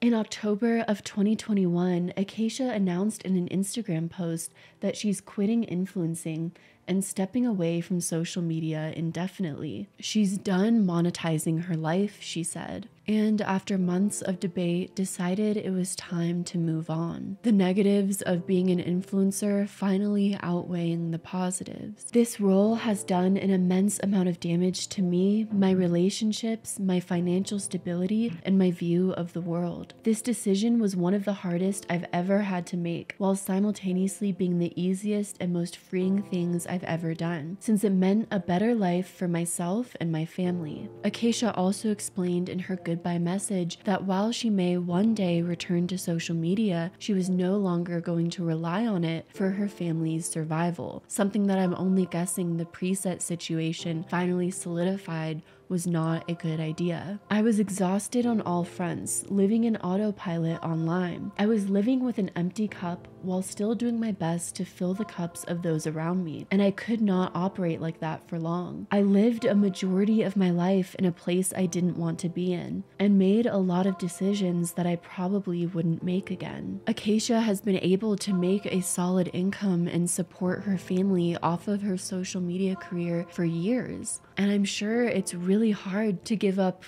income in an area that you're comfortable with as opposed to the great wide unknown. The most poignant part of Acacia's announcement is her revelation that she knows her career is harming her, but she has no idea how to live without it. Acacia's life is undoubtedly very similar to that of a child star whose time in the spotlight is all they've ever known, and the fear of what's on the other side of that. Fear has been keeping me here for longer than I can even admit. Fear of what would happen if I stopped bringing in money. Fear of what I could even offer the world. Fear of who I am because this is all I've ever known. The story of Acacia and how her life online turned into her living nightmare is now more than ever a really important story because many younger people see pursuing social media as their dream job of sorts. But for many reasons, social media is not a good fit for everyone. I know personally I get a lot of anxiety and feel really overwhelmed when I have a lot of notifications or emails to look at. For people pleasers, it can be a really harsh and brutal reality into the real world where you truly cannot please everyone, and some people will find the most ridiculous reasons to have an issue with you. If you're extremely successful in social media, it's also not always the best thing because it can give you a ton of unrealistic expectations of life and money, with your social media career being fairly fleeting in the first place. After Acacia left Instagram and YouTube and social media for good, she ended up posting that she started a Patreon so that people who really wanted to could still have access to her life and her family, which is a weird concept because it's kind of like, pay money to see my children. That's like a weird thing to wrap my head around.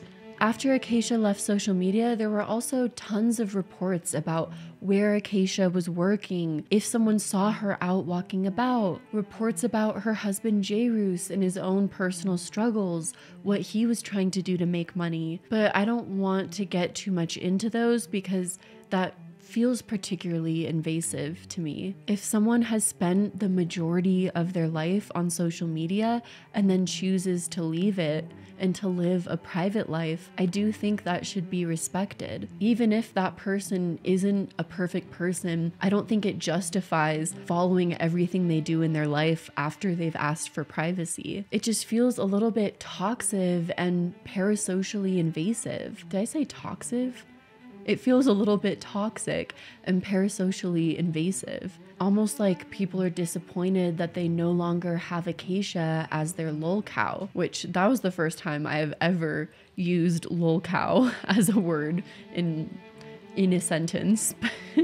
But yeah, it's like they want to keep Acacia as their lolcow where they can continue to make kind of jabs and jokes about her life and downfall and struggles to find a career after leaving social media. And that's something personally I just can't agree with. As wrong as I think Acacia has been at times, I don't think people should have pried into her life when she asked for privacy.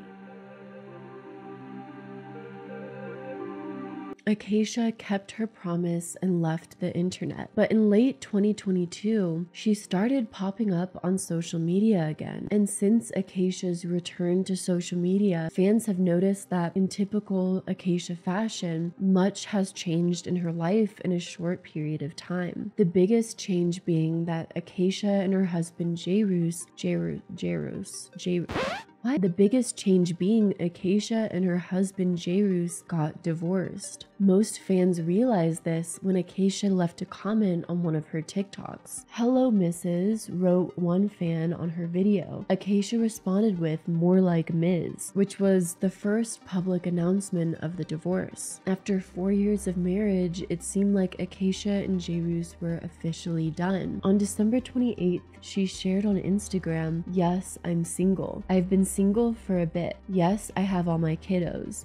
No, I do not have a story time. And yes, I don't know what else to say." Acacia also posted text screenshots of herself talking to a friend on how to share the news, including one exchange referencing Young Gravy. 2 days later, she shared she's been trying to find ways to appropriately talk about what's going on in her life, but stayed reserved on details until she's ready to address the situation and to also respect someone who's a big part of her life. I wanted to talk about the fact that a lot of people are curious, which is completely understandable. It's a part of the human condition. We're all curious to some extent. I would be curious too if I was a viewer. I am curious about other people's breakups and divorces. Breakups are hard. Divorces especially are hard, especially in the specific situation that we're in. And Acacia is back on Instagram, posting fairly regularly and posting a lot onto TikTok. Though it seems that her recent social media posts are more reminiscent of the Acacia of the Tumblr era as opposed to the Acacia of the family vlogging era. because not only is her ex Jairus no longer in her content, but her children are gone from her posts as well. In fact, Acacia no longer shares any of her children online, though she assures that her children are still with her and she has custody of them, and that the reason she doesn't post them is because she wants to respect their privacy. In Acacia's recent posts, she's also been more open about addressing her past controversies. Everyone I ever knew loved to keep my name in their mouth. It was everyone's favorite thing to do. They loved it. Because hating me is cool. Hating me was cool. And I was just a little kid. Just a little kid who wanted someone to like her. That's all. And I went through way too much because of it. I loved to do this thing where I protected men that gave zero shit about me. Don't know why, but I loved it.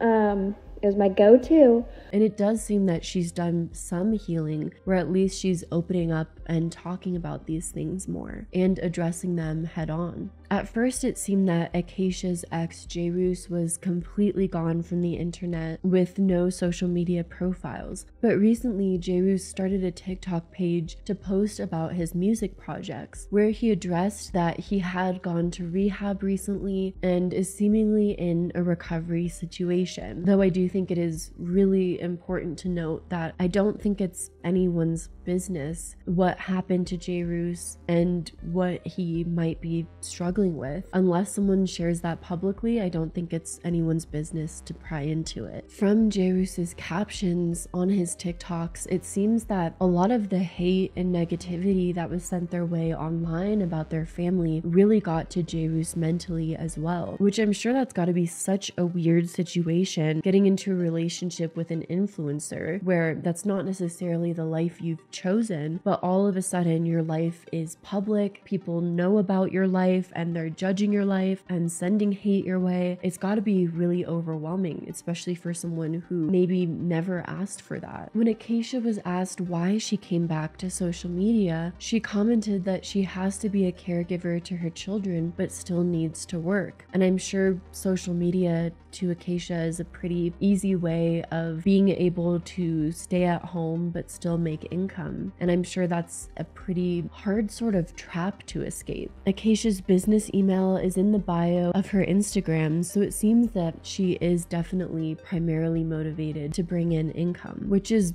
understandable to a certain extent when you have a family that you need to provide for and give a safe home, especially when you have 3 children that you need to clothe, feed, take care of, and make sure they have a stable home and environment. But some people also saw it as a sort of disingenuous sign that Acacia hasn't learned anything. One Twitter user wrote, "Reviving this account solely because she has a business mail on her bio, so she clearly still wants to profit off her platform, a platform she clearly demonstrated over and over again she doesn't deserve." I definitely think having a platform is a privilege, and you have to, at least to a certain extent, respect your following and do right by them. And if you scam, lie, cheat, manipulate, say things that alienate a part of your audience, treat animals poorly, people have a right to walk away from your platform. But it seems that when Acacia was offline in the year 2022, that she was forced to grow and learn a lot. She seems to be back at the mobile home in Jairus's family's yard, and from the posts that Jairus has posted himself about his experiences this past year, it seems like their family has been put through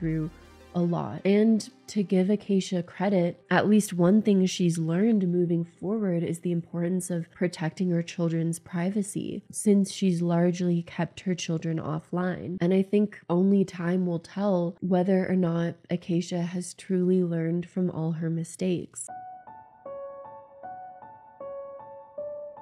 Acacia is definitely not the only influencer who's had a huge following of people who despise them. In fact, it seems there's some influencers who have actually gained more fame out of the hate they receive as opposed to their fans. And I think the dark truth of the story of Acacia is no matter how you feel about her, how mad you are of her past actions, how much you assume about her life and family, how sorry you might feel for her, all of it is really just a reflection of yourself. Maybe you had a neglectful parent, so you fear that reality and are worried of other parents' potential neglect on their children. Maybe you care for animals. You cannot forgive them regardless. You come from a broken family or selfish parents. A lot of those I can relate to personally. The online life of Acacia hits home for you because it deals with issues you've dealt with personally, or issues that are a soft spot on your heart. The credit I'll give Acacia at the end of this video, which honestly should be a standard, but you'd be surprised how many social media influencers don't do this. So the credit I'll give Acacia at the end of this video is that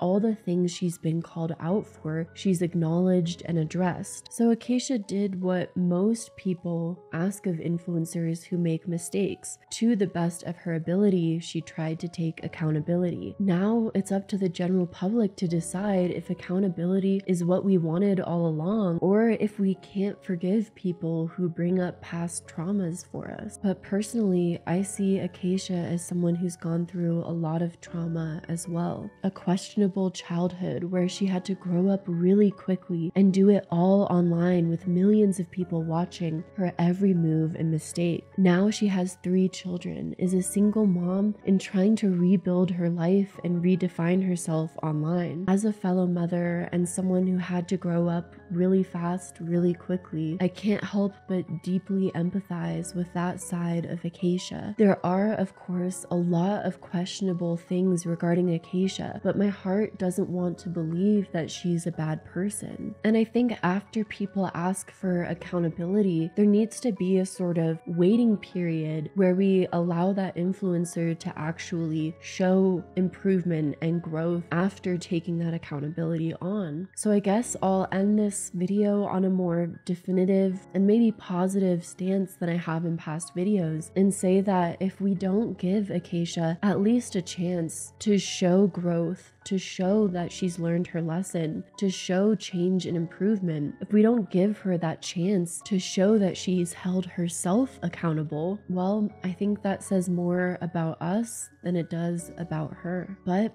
what do you think? And that's all for today's video. Thank you so much for watching if you made it to the end. I really appreciate all the love and support lately. Again, thanks so much to Scentbird for sponsoring this video. Don't forget to check out the link in the description for 55% off your first month. And I'll see you in the next video. Have a good one until then. Bye.